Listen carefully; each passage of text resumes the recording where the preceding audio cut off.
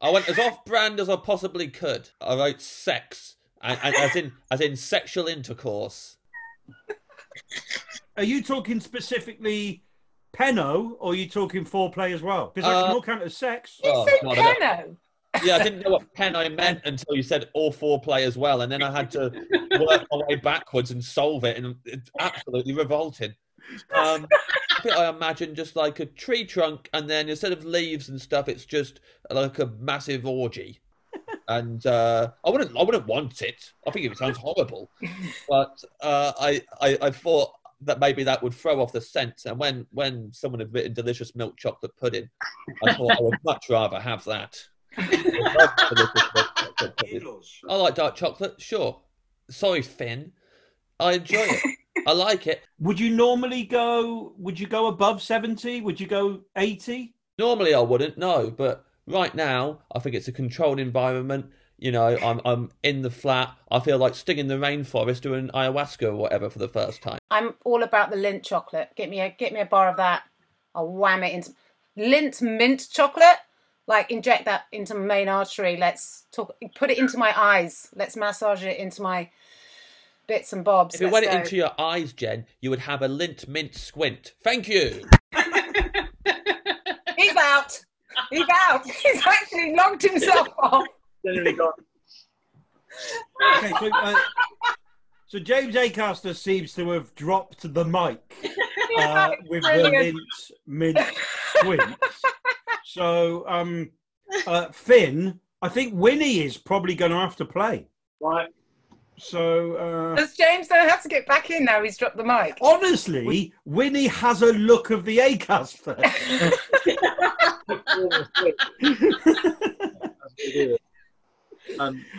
James, we've established since you begun that you and Winnie look a little bit similar. Oh. Is that what you thought had happened? I closed my laptop and ran to Finn's house, jumped on his lap.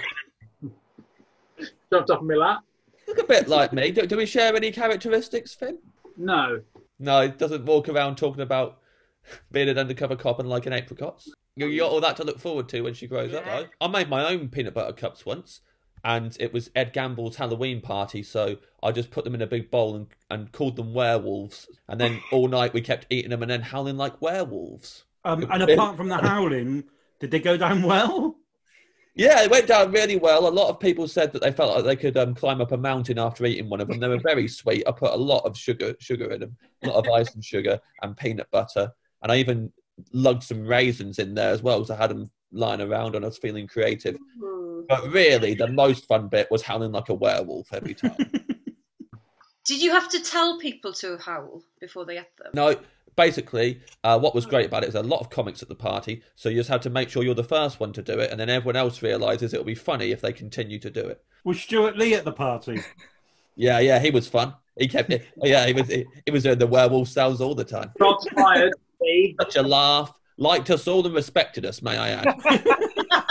And then went online and wrote about how much he likes and respects you. Yeah. But he didn't. The character of Stuart Lee did. Yeah. My question is, what is your secret opinion that you would never put out on the internet for fear of being publicly shamed? All old people should be euthanized. I knew it. Said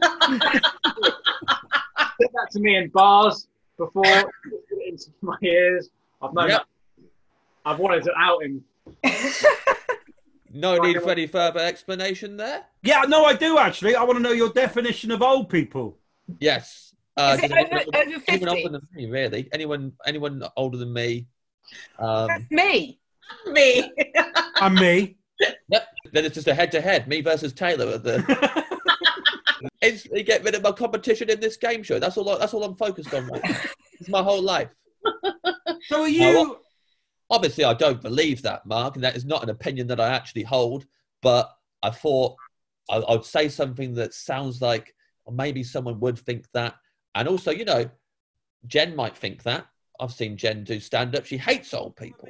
Misjudged the situation at a kid's gig and alluded to the fact that I'd slept with a parent in the audience. Fucking hell. I want to say Finn for that one. Finn's too edgy for that. Finn would not have insinuated he'd slept with one of the parents, put it that way. He's an edgelord. You're right. That's not edgy enough for Finn. Right, that's off the table. Well, I had to stop doing those gigs, man. My ex-girlfriend's on the front row. What professional sports personality do you think you could beat in a fight? Obviously, James, you're a massive sports fan. Yeah, well, sure. I know what you're insinuating there. I'm not massively into sport, but I would like to be in a fight. And have you got a name of the person that you would want to fight? I think there's a lot of footballers who, like, whatever the last footballer I saw dive, whoever that was, I think they deserve to get a good old pounding. You think you could? Yeah, I can get pretty angry and wound up.